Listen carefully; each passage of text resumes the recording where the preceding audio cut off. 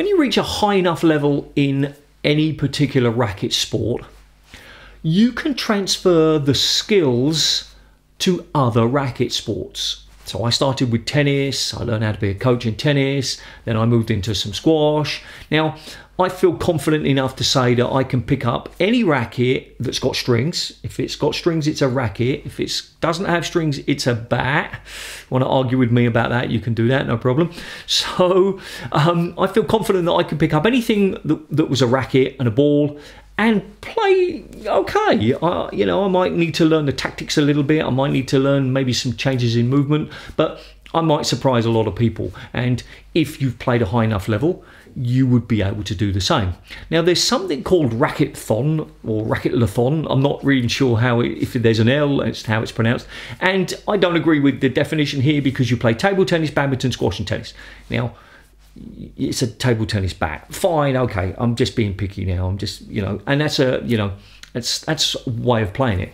And there was a time when it first was introduced when Stefan Edberg, who used to be world #1, winner of Wimbledon, was playing quite a lot of squash, and he got quite good. I don't think he turned professional or anything because he played after he retired.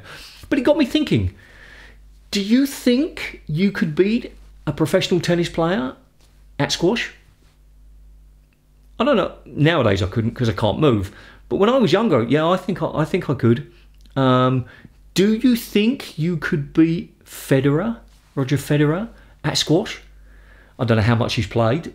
I don't even know if he's ever played. I'm sure he's played, but I don't know how much.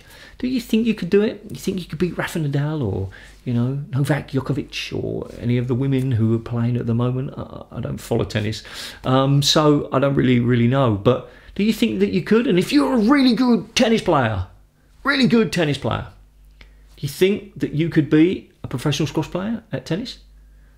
I don't know. I'm curious. Now, we used to have this person at the club that I used to play at, a place in northwest London called Wembley in Sudbury. It was a little club, 2 squash courts, was where I first started to play, had about 4 different tennis courts. And there was this chap who came along every year, and in the summer he started playing tennis, and he was flicking his wrist because he'd been playing squash all through the winter. And just before the end of the summer finished, he just managed to get his tennis strokes working. And then he'd start playing squash. And then it was just towards the end of the winter period when he just got his wrist working again. I'm sorry for laughing, I can't remember the guy's name, but it was really funny. He spent half or most of the season adjusting to the new sport and then going back and playing squash. And that was quite common. There were a lot of people who played squash in the winter, tennis in the summer. And I don't know whether they do that near you, but it's pretty funny. There's no reason why they shouldn't. But if you're the kind of player who takes a long time to adjust their technique, it's not really a good thing. And it was so funny to see him struggle and then get really good at the end of the summer or the winter season, only for him to have to start literally again from the beginning in the new sport. Anyway, that's it. So do you think you could beat Roger Federer at squash? I'm gonna say no, I don't think I could beat him. If I could move a little bit better, yeah, I think I could beat him. I challenge you, Roger. If you're out there, you're watching this and you want to play squash with me, I challenge you. You know, see what happens. Anyway, that's the question. Tell me what you think.